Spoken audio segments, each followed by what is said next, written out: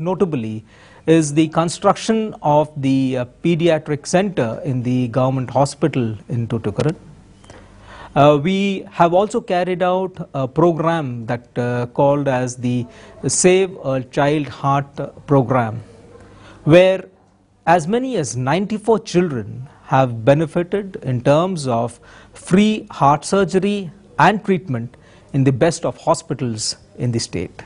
They adopt a holistic approach, from offering an array of health services to running need-based health camps to supporting government health initiatives and partnering with their efforts to raise awareness on key issues. The employees too play an active role by participating voluntarily in various camps.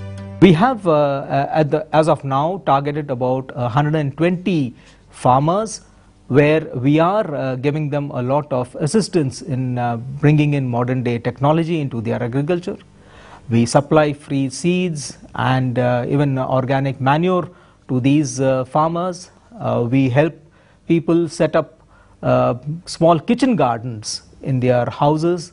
All this to supplement their income as also to take care of themselves.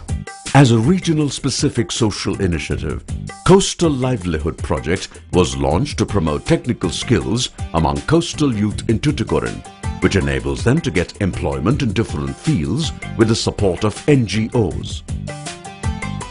Sterlite has identified various areas of skills development which need to be offered to the fishing community members, such as computer training, nursing assistant, cell phone mechanic, embroidery, tailoring, etc. These trainings have given confidence to the young men and women of coastal areas and helped them to find a job in Tuticorin. During the current year, they have achieved an employability rate of 68%, with an average earning of 3,000 to 4,000 rupees per month.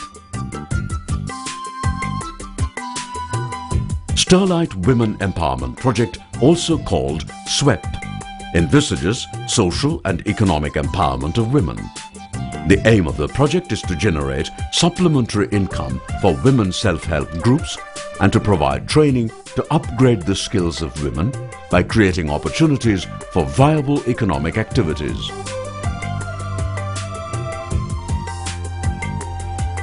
"1,074 self-help groups have been formed, covering 15,000 rural women from marginalized sections of society. More than 151 groups have taken up profitable income generation activities.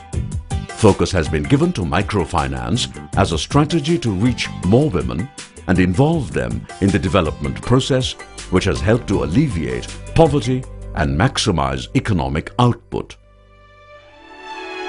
In a nutshell, here is Sterlite, who is a responsible corporate citizen who not only takes care of investors' needs alone, but includes the locality, community, environment and society under their stakeholder umbrella, and marching successfully towards a strong nation-building exercise.